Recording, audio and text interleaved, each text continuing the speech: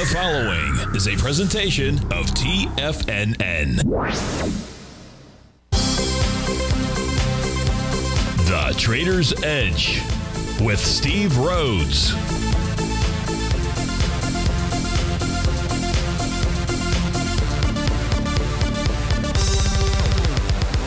Call now, toll free at 1-877-927-6648 or internationally at 727-873-7618. The Trader's Edge. Now, Steve Rhodes. Good morning, Tigers. This is Jacob filling in for Steve as he explores the old world. We're going to fill in for him today. We got a lot of stuff to look at, a lot of cool things happening. First, I want to just jump in quickly and look at Steel Dynamics. And you know I love Steel Dynamics, but we were looking at this level about the end of last month, right? We were hitting that 90 and we had big volume. And I was saying, you know, take a look at this because as it resisted, we might get a little breach up to 100, and we finally did, right?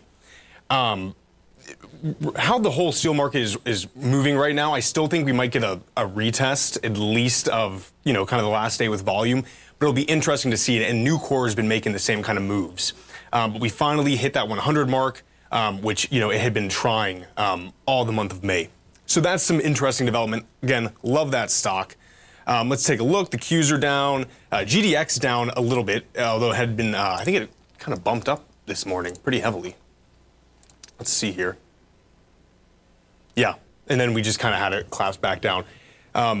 How the gold's moving as well is super interesting. It's definitely looking for a bottom there and looking to see if it can take off. The dollar down minorly, SPY down, and the Russell's really been taking off today. It had a lot of like flow in capital-wise, so we'll see kind of how that pans out as well. Big news going on is going to be Apple, and I was talking about it a little bit yesterday, and I'm sure the other hosts have been speaking about it as well. But Apple is finally releasing, you know, everyone's calling it virtual reality, right? Their goggles, but this is a little bit better, and this is, I think, where Meta missed the mark quite a bit with their Oculus. You know, the Oculus and what Facebook or Meta was essentially releasing was total virtual reality, right? So laying over, or rather projecting a totally virtual kind of set for the wearer, right? This has been, you know, how does that really appeal to the most amount of people? It's not. It seems almost like dystopian, right? Younger folks, we like using that kind of stuff. Meta was really trying to compete with something called VR chat. VR chat is very popular among the younger generation. And essentially you can be whoever you want and just interact with anyone however you like, right? Total anonymity in a totally virtual world. Again, I think that's not super appealing for the average consumer. Again, sounding dystopian. What Apple's doing is much more, I guess they're calling it mixed reality, but in reality it's augmented, yeah? And so you're still seeing your environment, except it's overlaying different kind of interfaces for you. And this, I know it's you know, you can have plenty of jokes regarding entertainment regarding it, but really, I mean, you think about like the applications of something like this in education, in healthcare, and manufacturing. I mean, A to B in the den yesterday brought up a really good point of these augmented reality glasses from a company called Vuzix, and I was doing some more research on them.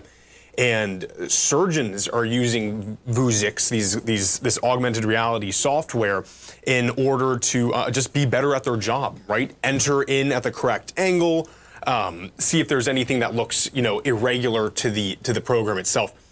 This is massive, right? The biggest in all of existence, the biggest weak point is kind of the human factor. You know, when you're mixing it with technology. And what this kind of does is really eliminate that, right? It's just a tool, but it makes things so much better. Apple, I think, has the potential to really make this popular on a large scale. So the adoption will be for everything, not just, you know, medical as Vuzix is.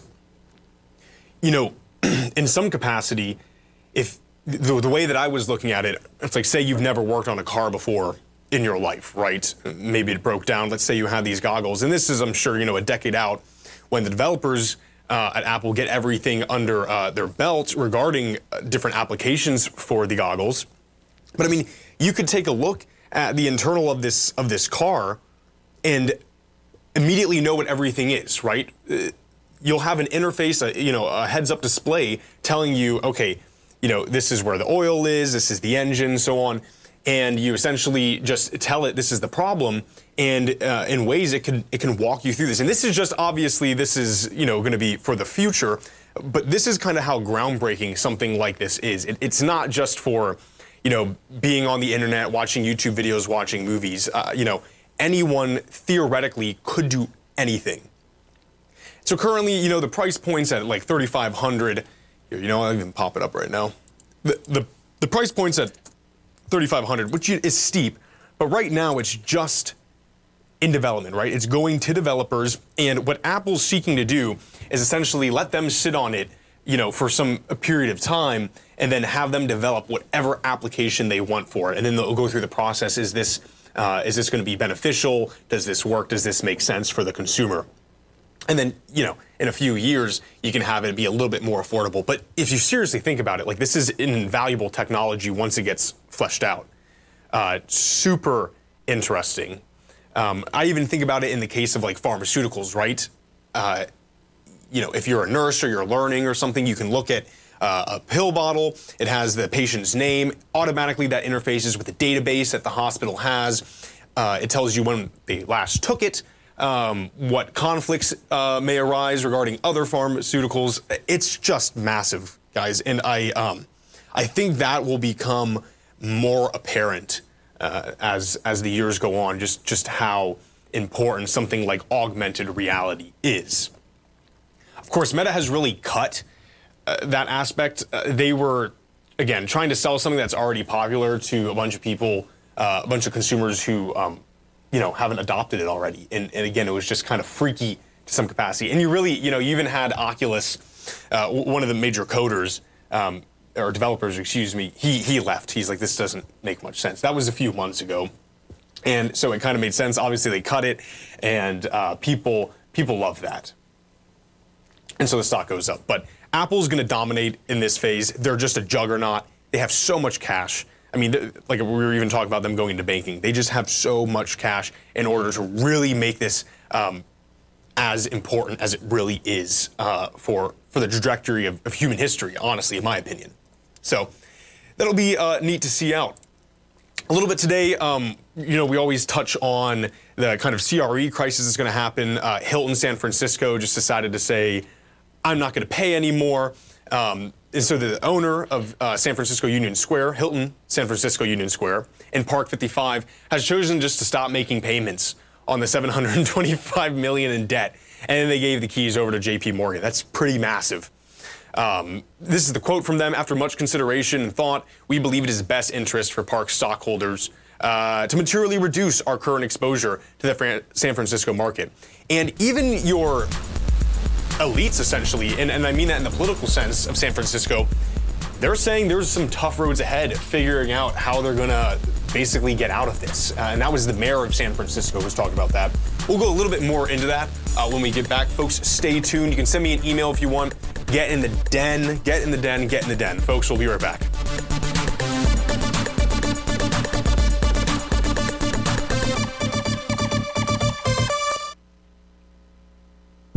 We have exciting news, Tigers. This June, Tim Ord of the Ord Oracle will be hosting 2 webinars providing insight into his renowned market timing methodologies. On June 8th, Tim will delve into the S&P 500, teaching sentiment indicators, identifying market bottoms and divergence, and so much more. On June 15th, Tim pivots to the gold market, taking a look at cycle analysis, ratio studies, advanced decline indicators, and other important tools for analyzing this sector. Sign up today on TFNN.com. TFNN, educating investors. Currencies, commodities, and bond markets are as important as ever right now with how they're driving the volatility in equity markets across the globe, which is why it's a great time to try out Teddy Kegstad's Tiger Forex Report. Teddy Kegstad breaks down the Forex markets every Monday using his 30-plus years of experience as a trading veteran of futures, Forex, stocks, and options. Teddy releases his weekly Tiger Forex Report every Monday morning with coverage of all the major currency pairs, including the dollar index, the euro dollar, pound dollar, dollar Swiss, dollar, yen, as well as many more, and he also has weekly coverage of the crude oil market and the 30-year T-bonds, as they both influence Forex markets tremendously. When you sign up for the Tiger Forex Report, you also gain instant access to Teddy's 60-minute webinar archive he just hosted, Forex Strategies and Fundamentals, What is Behind the Tiger Forex Report. For all the details and to start your 30-day Tiger Forex Report subscription today, visit the front page of TFNN.com. TFNN, educating investors. You might think that if you want to be successful at trading in the stock market, you're going to need a crystal ball. After all, it's impossible to predict the future, right? Like any endeavor in life, before you decide it's impossible, get some advice from the experts. You might find that it's not so impossible after all. For daily market overviews that give you direction on the key indices, selective stocks, and commodities, subscribe to the Opening Call newsletter at TFNN.com. The Opening Call newsletter is written by Basil Chapman, creator of the trading methodology known as the Chapman Wave. The Chapman Wave up-down sequence gives you an edge in identifying price turns, finding the peaks and valleys in stock prices. Get the Opening Call newsletter by Basil Chapman in your inbox every day. First-time subscribers also get a 30-day money-back guarantee. If you're not satisfied, let us know, and you'll get a full refund within 30 days of signing up. TFNN.com, educating investors. Steve Rhodes started his trading career as a student almost 20 years ago, and the student has now become the master. Steve won the prestigious Timer of the Year award in 2018 and barely missed that mark again in 2019, finishing at number 2 for the year. An amazing accomplishment. Steve Rhodes is committed to sharing his techniques and knowledge with anyone who wants to learn, and he shares his vast amount of trading knowledge every day in his Mastering Probability newsletter. Steve's award-winning newsletter, Mastering Probability, is delivered every trading day with updates throughout the afternoon. Sign up for Steve's market newsletter, Mastering Probability, and you'll receive access to 7 of Steve's educational webinars absolutely free. At TFNN, all our newsletters come with a 30-day money-back guarantee, so you have absolutely nothing to worry about. Visit TFNN.com and try Mastering Probability 30 days risk-free today. TFNN, educating investors. Call now, toll free at 1-877-927-6648. Internationally at 727-873-7618.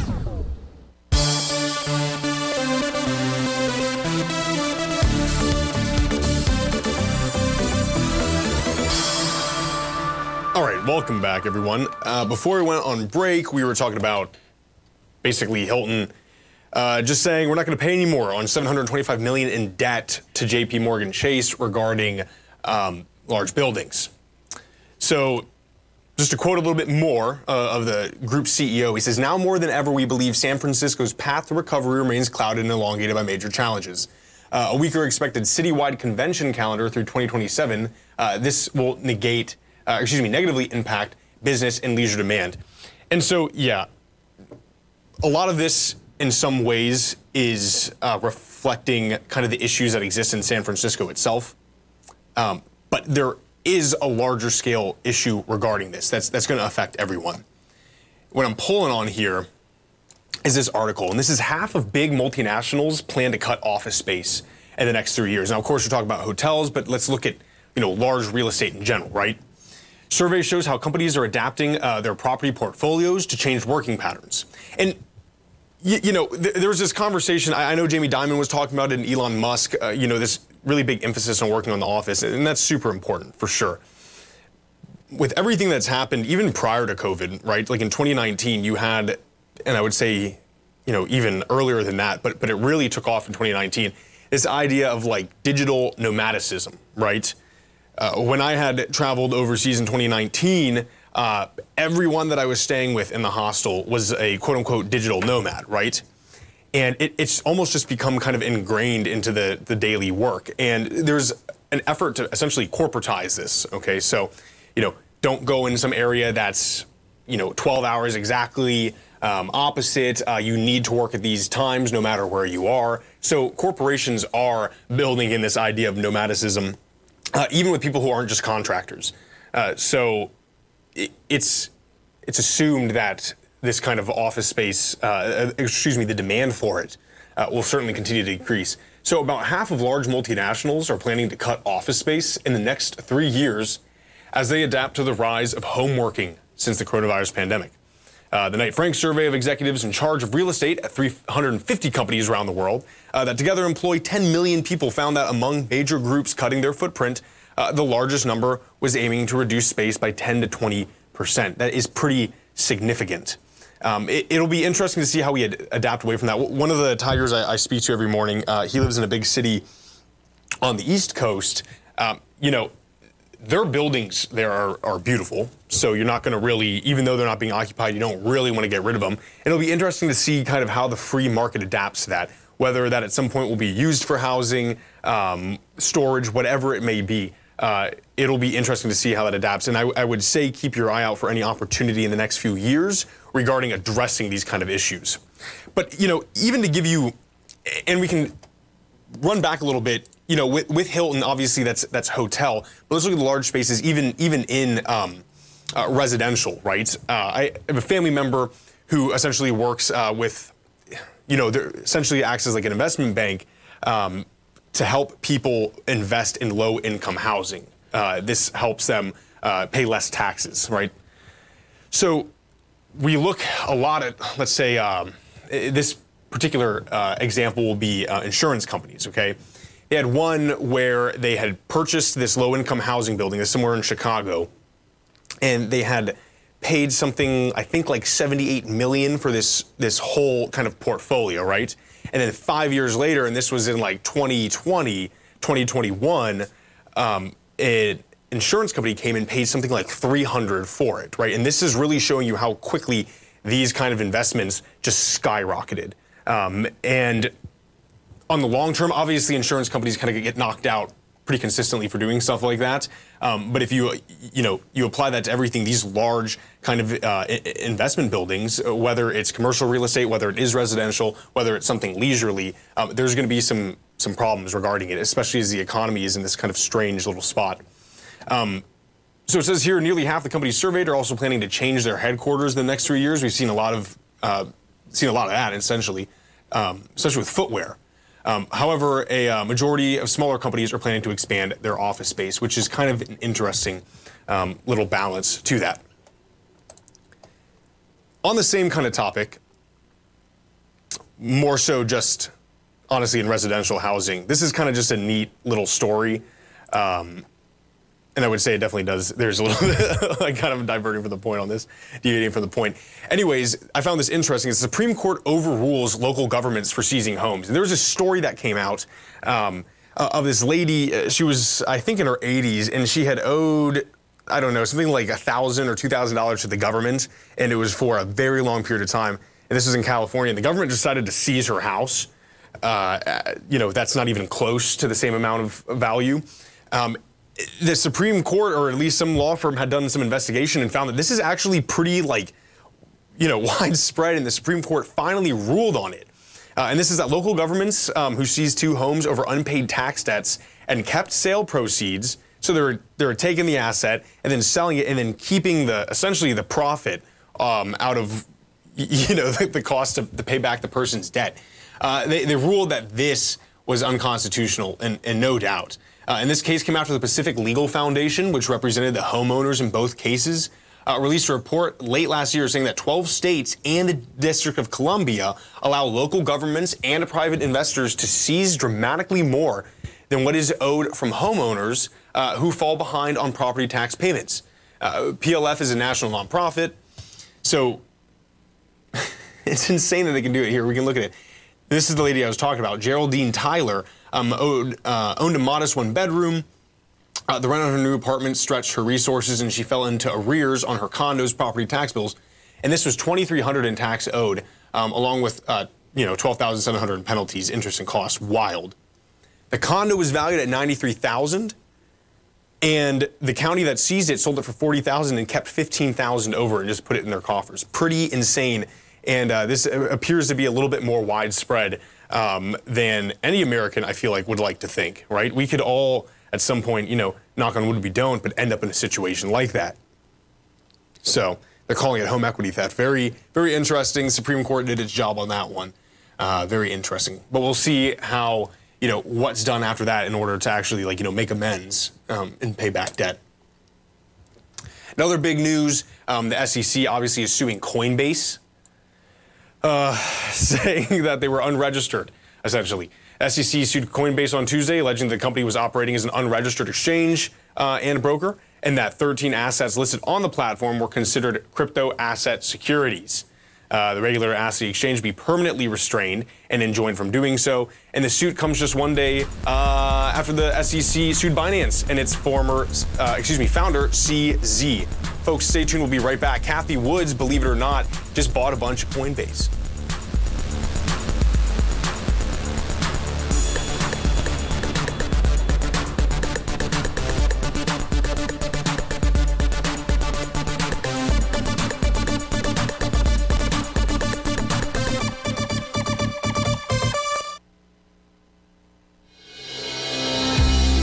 The Gold Report. As a precious metal, gold is still king. It continues to hold the most effective safe haven and hedging properties across the global major trading hubs of the London OTC market, the U.S. futures market, and the Shanghai Gold Exchange. The Gold Report. Tom O'Brien publishes his weekly gold report every Monday morning for subscribers, consisting of coverage of the XAU, HUI, GDX, the dollar, bonds, the South African rand, as well as 25 different mining equities with specific buy-sell recommendations. The Gold Report. New subscribers get a 30-day money-back guarantee, so you have nothing to risk. Subscribe to Tom O'Brien's Gold Report newsletter now at TFNN.com.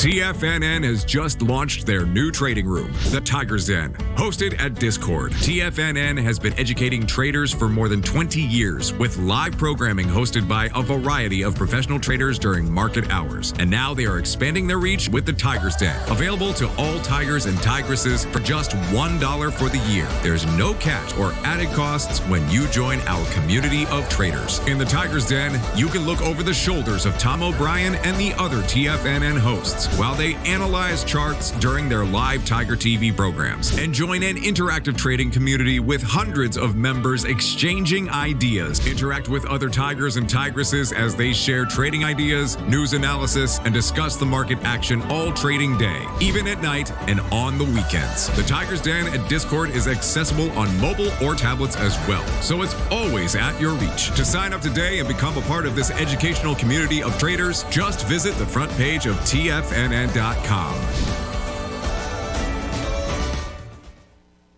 Sharpening your skills as an investor is like getting better at playing a musical instrument. You have to practice, sure, but you also need excellent instruction from experts. At TFNN, you'll get advice and guidance from the authority in technical market analysis. And it's not just dry, tedious text either. TFNN airs live financial content streamed live on TFNN.com and TFNN's YouTube channel with Tiger TV, live every market day from 8:30 a.m. to 4 p.m. Eastern, for free. Each host is an experienced trader and gives their take on the market while taking calls and questions live from around the world. From the moment the market opens until the closing bell sounds, Tiger TV has 8 different shows with expert hosts to help you make the right moves with your money. Watch online at TFNN.com or on TFNN's YouTube channel and become the investor you were born to be. TFNN, educating investors. This segment is brought to you by Thinkorswim. For more information, just click the Thinkorswim banner on the front page of TFNN.com.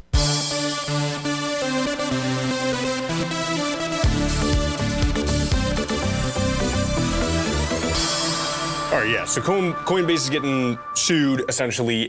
The purpose of this, or at least the way that the SEC is approaching it, is that they're selling securities, basically, or they're, providing a platform to purchase, trade securities. And the question is like, what, makes something like a quote-unquote cryptocurrency, right? What makes that a security? And it's not really, I've heard this, or seen this talk rather, like on some forums. It's not really that you're expecting an increase in value from it. Like, you could just say the currency is appreciating. But really what it is that quality of staking, right? So basically, you like lock up your liquidity to lend out to people, and you get more back, right? And that's essentially what they're saying kind of makes it a security. So we'll kind of see. I mean, this dropped significantly yesterday, but what I wanted to bring up is Cathie Woods actually purchased a ton of it, and I feel like we should have, I don't know, some kind of new metric. Like if Cathie Woods is still buying stuff like this, that there's still a ton of money basically in the economy, right?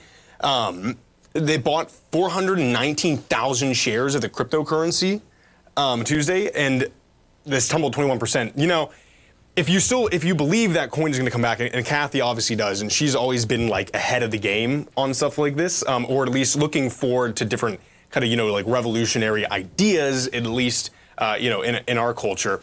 This would not be a bad buy. Obviously, it's a massive dip. I'm just concerned personally that, you know, like why would I not purchase this right now? And it's just, I always feel it's kind of a bad idea to go against the U.S. finance behemoth, right? Like, and again, I could be totally wrong, and this could honestly skyrocket back if it beats the case, right? But it'll be interesting to kind of see how they're going to argue that, well, what we're doing couldn't really be classified as a security, and it really is just a currency, right? However, the way that it really does function, you know, especially with things like Bitcoin, like people are buying this so it appreciates, and they sell it off, and then they keep interacting or at least using USD for their daily life. So we'll see how that goes. Very, you know, cowboy move by ARK, and so we'll see if that pays off. It'll be super interesting to see. Let's see as well, kind of more on it. El Salvador, if you guys aren't familiar, you know, the new president, he had moved everything over, not everything, but a large amount of money over to Bitcoin and started basically accepting Bitcoin. And what they're going to do now, and this is wild, is they're going to use volcano energy. They're going to use energy from the volcano, renewable power, in order to mine Bitcoin. This is pretty nuts. The country of El Salvador is tapping into its abundant natural resource to create quote-unquote volcano energy. According to a press release sent to Bitcoin Magazine, the aim is to position the country as a major global player in the Bitcoin mining industry while promoting energy competitiveness, diversification, and geographic expansion for the Bitcoin network. Adopting a debt-free approach, El Salvador plans to construct 241 megawatt renewable power generation park in Metapan region. Very cool. You know, I mean, it's cool from the sense of like, this is just a strange world, you know? And the president of this country, he's a younger guy, and this is what you get in a sense. And you know, there's easy ways to kind of, I suppose, poke fun of it, but you know, this idea, this desire to mine Bitcoin, right? Of course, this is a new idea. This is a risky idea. It's totally not standard. So I can respect it from that perspective as well. But also the idea of just basically making essentially like a geothermal plant and getting power from a volcano, I think is amazing. And would that have been done if the end goal was not to mine Bitcoin? I'm not sure. There's such an allure to doing that. And, you know, El Salvador, if Bitcoin, you know, stays, you know, quote unquote strong and it moves higher to where it was a few years back, that could be really positive for El Salvador. Super interesting regardless. So yeah, we'll see how that pans out with Coinbase, and CZ's obviously getting hit pretty heavily as well. There's a little bit of talk going on regarding Shopify. Let's see if I can pull it up here. You have some analysts really liking it. They're reducing their kind of logistics portion. I think they're letting go some of their staff as well. And there's a big focus on essentially integrating AI. And of course, that's become almost like a buzzword, right? If the company uses AI, you got to get into it. But you know, Shopify is so massive, and they have great solutions, great plugins. And if you have a native AI built in for whatever, right, whether that's marketing or you know any kind of you know, advice on how to price your products, I mean, this is pretty big, right? Even just getting decent data from some kind of native AI would be massive. And so it's definitely been flirting with this last day with volume here. You had like the lowest at 53.98. It kind of touched that at the beginning of April, the 55 level, and just really kind of resisted it up on you know, some moderate volume. So take a look at it I think, let's see if we take a look here. Interesting. There we go. You've really had some pretty extreme movement on it, even with volume, and you know, even today, you had a nice jump down there. Anyways, take a look at it. This will be kind of in the future, I would suppose, with it. I would say in the next few months. But a lot of analysts are looking at this as a buy. I'm probably not going to get into it at all, but you know, I've used Shopify in the past. Shopify really helps small business owners kind of just function. You know, it's massive. So, anyways. Another big thing, and I was actually sent this by Z, so thank you very much for emailing me that, is some issues with corn. And there's basically a big drought going on. Here's the futures here, or the 1 minute. We just going to pop in the 3 months there. So this is basically a huge drought in the Midwest, and this is the U.S. corn crop deteriorates after Midwest hit by the worst drought in decades. Farmers in the Corn Belt states have been very concerned about their crops this spring as drought expands across the heartland. About 64% of the nation's corn crop was rated good to excellent in the weekly report, and a 5 percentage point plunge that was most significant. It was the most significant decline since August of 2020, and that drop was more than double of any analysts surveyed by Bloomberg. Let's see if I can get the picture for it. This is a nice one from the USDA. And this is the major drought area. Anyways, pretty insane when you're growing everything right in here, yeah? So not exactly what we need when food prices in some capacity were just starting to come down, at least regarding eggs, right? We kind of got over that avian flu scare. But certainly, you know, on the outlook of inflation, this isn't super great, especially if there really is like a massive, you know, increase, I would suppose, in prices. So let's see too. Yeah, it's nuts. Seriously, look this up on like Twitter or something like that. You can just see it is so dusty. 34% of corn production is in this area right here. So take a look, act accordingly. I know Basil is great at looking at the commodities, and then obviously our man Larry. If you're staying tuned for his show today, definitely ask him and see if he has any good entry points for him. Folks, stay tuned. We'll be right back. We're going to talk about Shell a little bit about China, and a little bit about pharmaceuticals.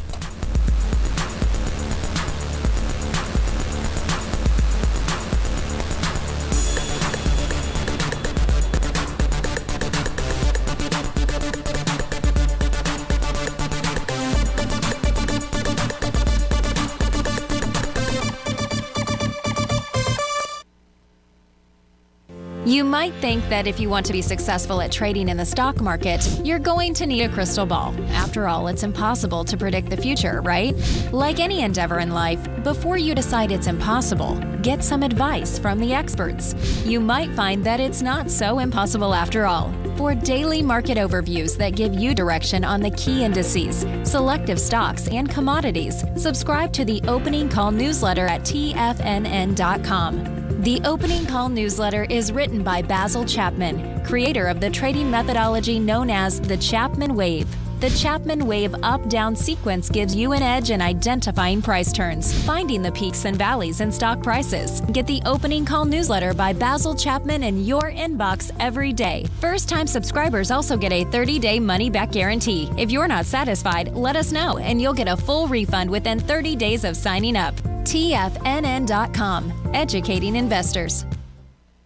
Everything in the universe is governed by the Fibonacci sequence. This mathematical principle is responsible for everything from the most aesthetically pleasing artwork to patterns in the stock market. To stay on top of stock patterns you can take advantage of, sign up for the Fibonacci 24/7 newsletter at TFNN.com. When you subscribe, you'll get a weekly report from veteran day trader Larry Pesavento on stocks you need to pay attention to. And you can trust Larry's analysis. After all, he's got 45 years experience as a day trader. Larry will also provide daily charts, videos, and data on the key markets that he's tracking. Expect notifications from Larry on market movement you need to act on at any time. First-time subscribers also get a 30-day money-back guarantee. If you're not satisfied, let us know and you'll get a full refund within 30 days of signing up. Subscribe to the Fibonacci 24/7 newsletter today. TFNN.com. educating investors. Are China A-shares hot or not? If you trade China A-shares, now may be time to take a closer look. Trade CHAU or CHAD, Directions Daily CSI 300 China A-share Bull and Bear ETFs. China A-shares in either direction. Visit directioninvestments.com today. An investor should consider the investment objectives, risks, charges, and expenses of the Direction shares carefully before investing. The prospectus and summary prospectus contain this and other information about Direction shares. To obtain a prospectus or summary prospectus, please contact Direction shares at 866-476-7523. The prospectus or summary prospectus should be read carefully before investing. An investment in the funds is subject to risk, including the possible loss of principal. The funds are designed to be utilized only by sophisticated investors such as traders and active investors. Distributor Foreside Fund Services, LLC.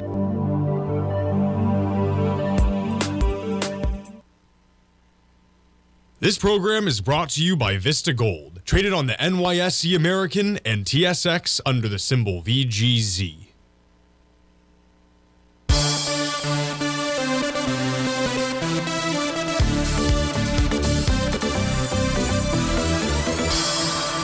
Welcome back. So we have another Hindenburg report, this time from Tingo, ticker TIO. Tingo is, they essentially provide, supposedly, I suppose, provide like cell phone device, like communication devices and other kind of tech to Nigerian farmers. All right, this guy was focused, what is his name? Dozie Mbwosi? Mbwosi.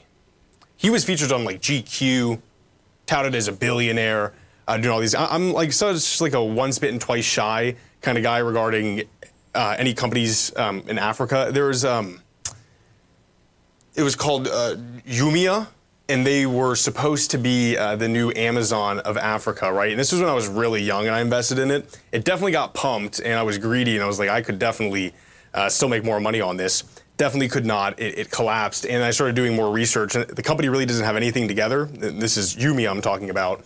And you'll start thinking, like, there's not very good infrastructure in a lot of places. Of course, your larger cities, for sure, are that's a positive. But I'm just always so hesitant now to look at any company coming out of Africa that does these kind of things. So Tingo, according to Hindenburg, completely fabricated everything. And they started looking a little bit more into their CEO, Doji. And he has this company called Tingo Airlines. Turns out he didn't own an airplane at all, and he photoshopped the pictures, but he got a ton of money regarding that. He already has been charged with fraud in Nigeria, made up the claim that he had a PhD. He has a food division, right? 7 months old, and claims $577 million in revenue last quarter alone.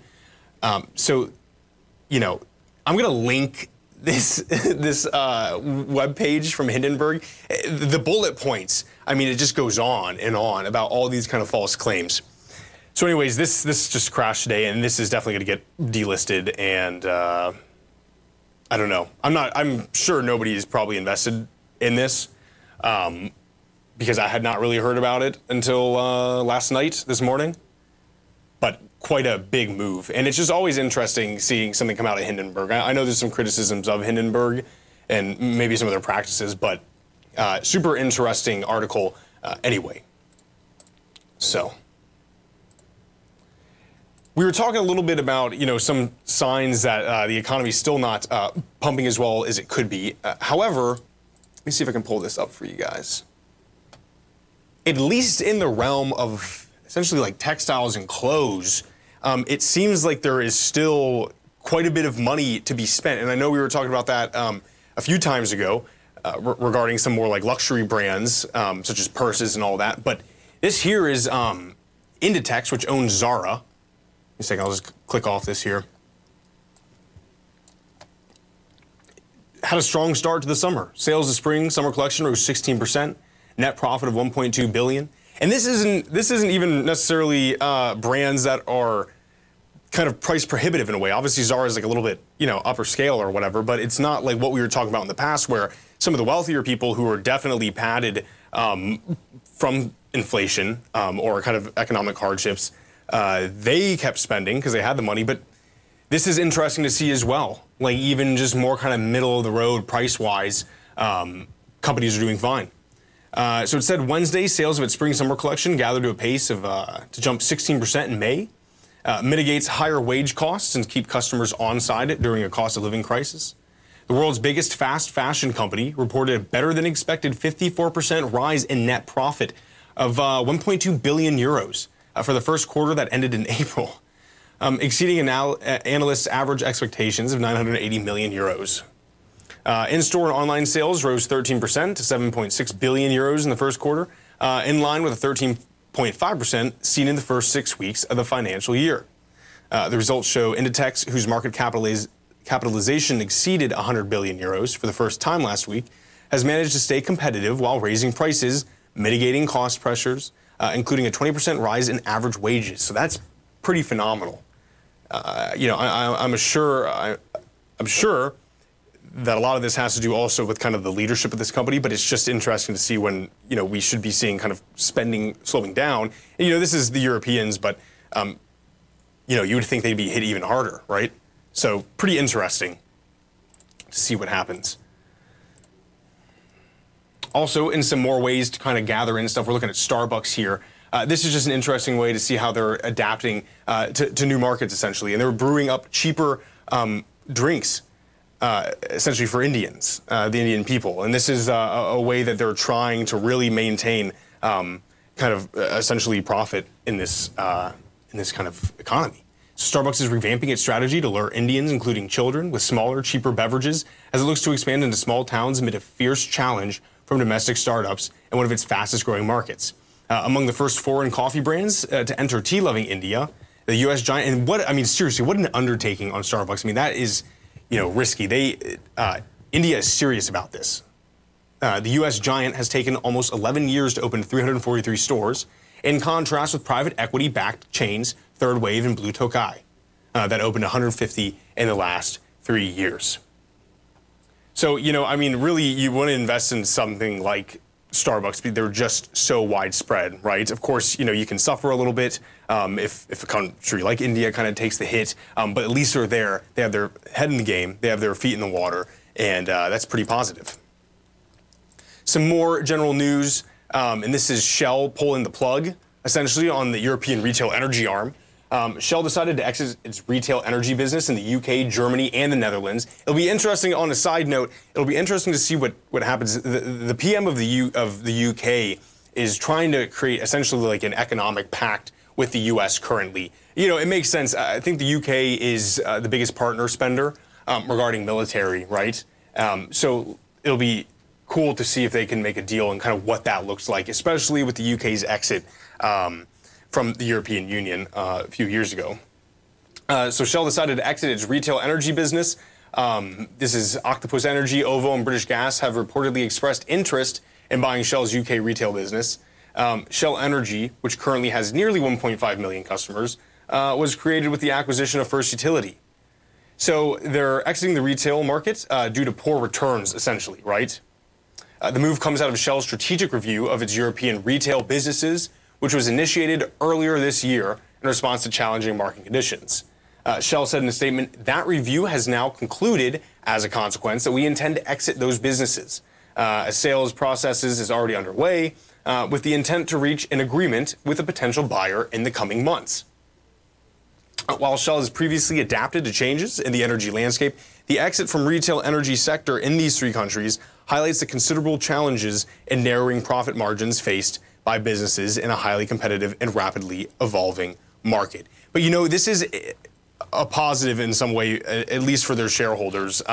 If you're just spending money and there's already people who are kind of like situated into that market, just get out and you'll be better for it at the end. So, in some ways this does create, a void, but there's already so many other providers in these three countries that I think it won't be long lasting. So folks, stay tuned. We'll be right back.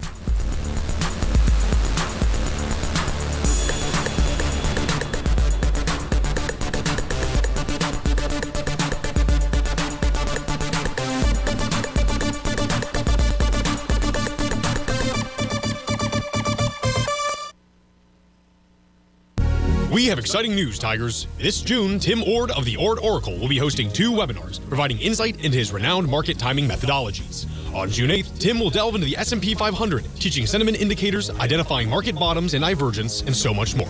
On June 15th, Tim pivots to the gold market, taking a look at cycle analysis, ratio studies, advanced decline indicators, and other important tools for analyzing this sector. Sign up today on TFNN.com. TFNN, educating investors. If you're looking for potential trading setups in the stock market, then Rocket Equities and Options Report is a newsletter you should try. Tommy O'Brien delivers options and equity trades when the markets present them, using a combination of fundamentals and technicals. Sign up for Rocket Equities and Options Report today with a 30-day money-back guarantee, so you have nothing to risk. For all the details and to start your subscription today, visit the front page of TFNN.com. TFNN, educating investors. You might think that if you want to be successful at trading in the stock market, you're going to need a crystal ball. After all, it's impossible to predict the future, right? Like any endeavor in life, before you decide it's impossible, get some advice from the experts. You might find that it's not so impossible after all. For daily market overviews that give you direction on the key indices, selective stocks, and commodities, subscribe to the Opening Call newsletter at TFNN.com. The Opening Call newsletter is written by Basil Chapman, creator of the trading methodology known as the Chapman Wave.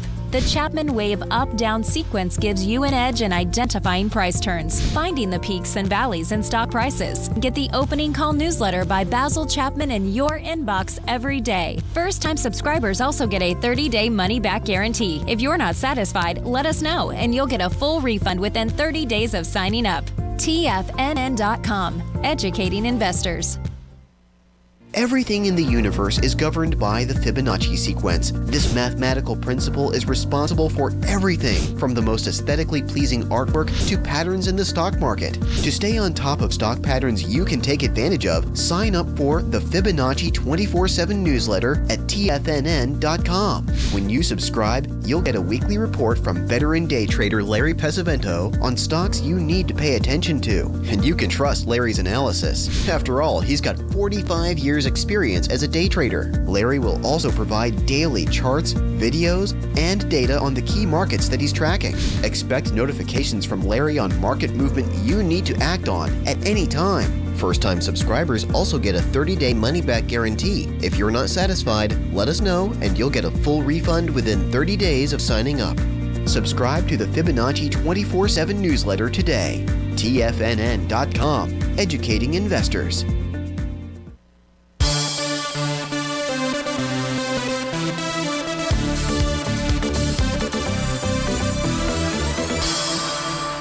Right. So some big news as well is Merck is Merck is suing the U.S. government over drug pricing reform. Basically, the Congress passed a new legislation called IRA, which essentially allows Medicare and other kind of programs to why can I not think of the word to negotiate pharmaceutical prices.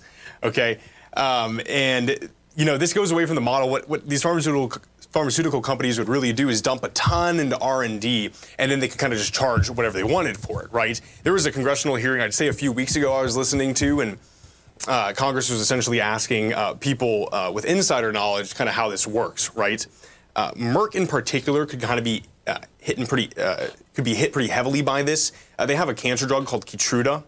A lot of these drugs are just so cost prohibitive, right?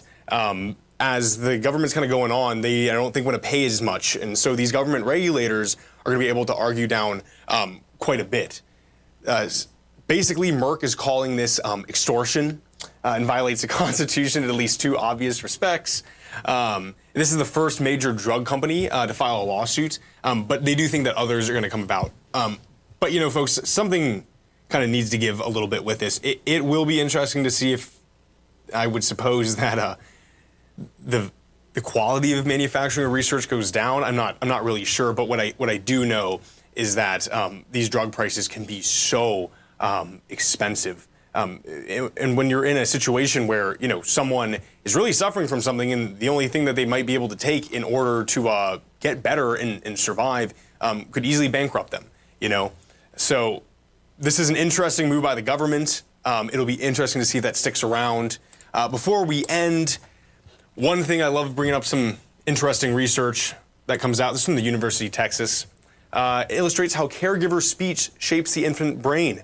Essentially, folks, talk to the toddlers, talk to the infants. They benefit very positively from it. Increases white matter. It's really good. Folks, thank you so much for sticking with me. I think Steve might be back tomorrow. I'm not sure. But either way, have a great rest of your day. Stay tuned. We have TD Ameritrade up next, and then we have Larry. Stay tuned, folks.